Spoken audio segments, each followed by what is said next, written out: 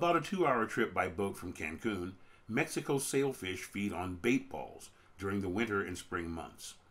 Sailfish are called the wolves of the sea. They hunt in packs in violent coordinated attacks. They are predominantly blue to gray in color and have a characteristic erectile dorsal fin known as a sail, which often stretches the entire length of its back. Another notable characteristic is the elongated bill, resembling that of the swordfish and other marlins. They are therefore described as billfish in sport fishing circles.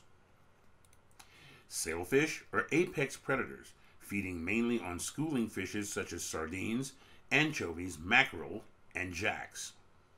Being at the top of their ocean food chain, billfish don't have regular predators, but they are occasionally eaten, particularly in their juvenile stages, by other large fishes such as tunas, wahoo, and dolphin fishes. They work together to drive schools of baitfish to the surface and use their dorsal fin to herd the school into a tighter and tighter ball. They are found near the ocean surface, usually far from land, feeding on schools of smaller fish, like sardines and anchovies, which they often shepherd with their sails, making them easy prey. They also feast on squid and octopus. Sailfish are fairly abundant throughout their range, and their population is considered stable. They are under no special status or protections. Sailfish use their bills to slash at schooling fish. They swim through the fish school at high speed, slashing left and right, then circle back to eat the fish they stunned. They swallow their catch whole, head first. Given the speed and power of these fish, when they do spear things, the results can be dramatic. Predators of billfish, such as great white and mako sharks, have been found with billfish spears embedded in them. Billfish can accidentally impale boats and other floating objects when they pursue the small fish that aggregate around them. Care is needed when attempting to land a hooked billfish. Many fishermen have been injured, some seriously, by a billfish thrashing its bill about. Sailfish work cooperatively to corral prey fish, such as sardines, into tight schooling balls, then dart in and out of the balls, using their bills to slice the masses into smaller, more manageable pieces. They swat or bat their bills from side to side in order to stun their prey, feeding on the fish until they're all gone. Sailfish grow quickly, reaching 1.2 to 1.5 meters in length in a single year, and feed on the surface or at mid-depths or on smaller pelagic forage fish and squid. Individuals have been clocked at speeds of up to 110 kilometers per hour, which is one of the highest speeds reliably reported in any water organism. The sail in the name sailfish refers to the prominent first dorsal fin, which is taller than the fish's greatest body depth. The sail folds along the top of the fish and can open up in an instant. Sailfish often pop their sails while feeding, perhaps to startle their prey. The sail folds along the top of the fish and can open up in an instant. Sailfish often pop their sails while feeding, perhaps to startle their prey. The sail is normally kept folded down and to the side when swimming, but it may be raised when the sailfish feels threatened or excited, making the fish appear much larger than it actually is. This tactic has also been observed during feeding, when a group of sailfish use their sails to herd a school of fish or squid. Sailfish will actually change their color so that the whole group is aware of their intentions. That way, they can work cooperatively to ensure they work in coordination.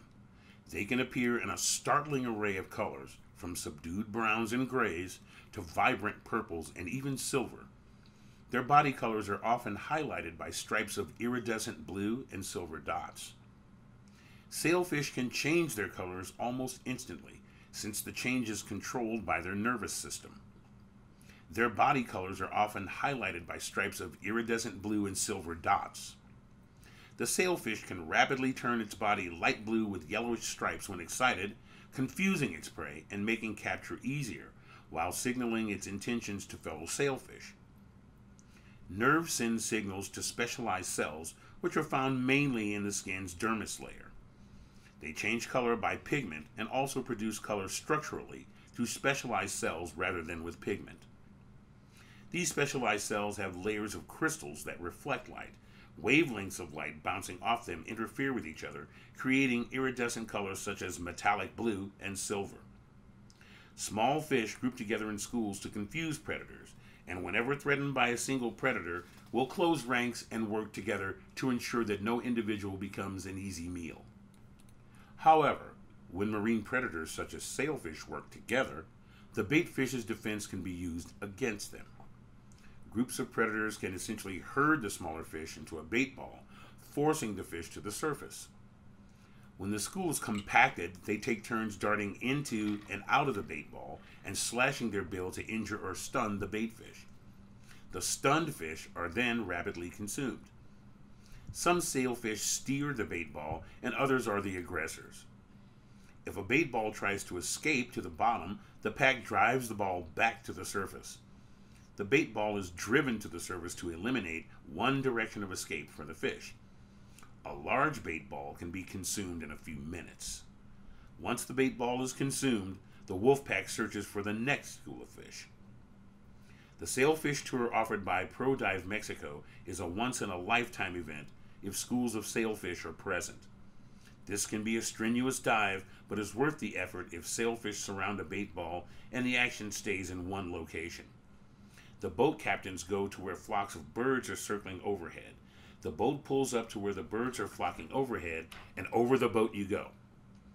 You have to swim fast and follow the sailfish that are chasing the bait ball. It takes a few tries to get the hang of it. Suddenly, sailfish can be racing in all directions, trying to congregate the fish into a condensed ball. The activity is frenzy. You will be startled a few times and think you may get speared by a sailfish that happens to be coming right at you and then turns at the last moment. The sailfish circle the sardines and force the bait ball to the surface. The sailfish attack the bait ball from all sides and all angles. Once the bait ball is driven upwards and pinned to the ocean surface, the sailfish dart in and attack the bait ball from all directions. A sailfish uses its sword to slash through the bait ball to stun a sardine. The strikes come from all directions and are amazingly fast and coordinated. The sailfish raise their dorsal fins to herd the sardine bait ball and limit the potential avenues of escape.